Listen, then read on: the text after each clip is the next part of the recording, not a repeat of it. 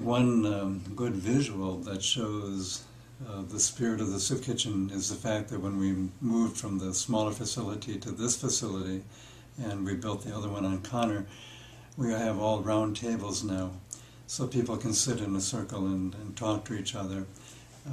It's a lot more family-like and easier to communicate in that way rather than the long square or rectangular tables. And they used to be long and added, it's just one big long table. And I think that speaks to the spirit that did exist at the time of Solanus when people came for help and continues to exist. We had that big portrait, as you mentioned, out in the dining room, and every so often somebody will look at that and look at me and say, "Are you related to him?" Because if I've got the right head, if I just had the white beard, I'd look very much like him, they say.